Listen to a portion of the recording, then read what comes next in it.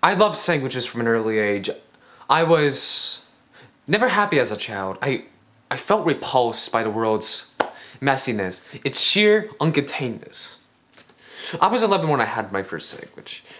Here was an answer for the issues I've been grappling for years. Tomato, lettuce, cheese, pickles, condiments, complete culinary chaos encapsulated perfectly between two pieces of bread. My life was changed. Sometimes I wish I could take this world's chaos and put it between two pieces of bread. So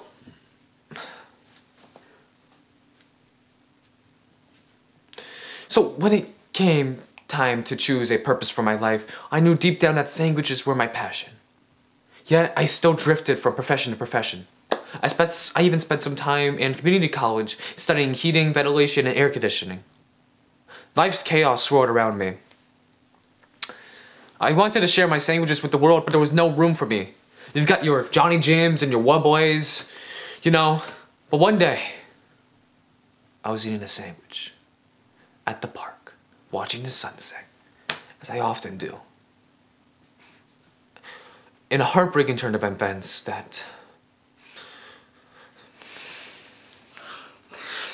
sandwich slipped from my hands.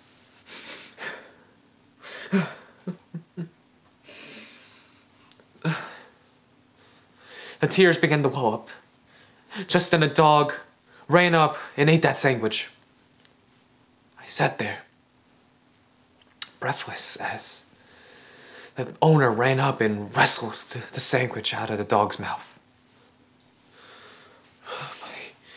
My own sadness was put in perspective as I apologetically dropped the half-eaten sandwich on my lap. Why are dogs not allowed to enjoy sandwiches as we do?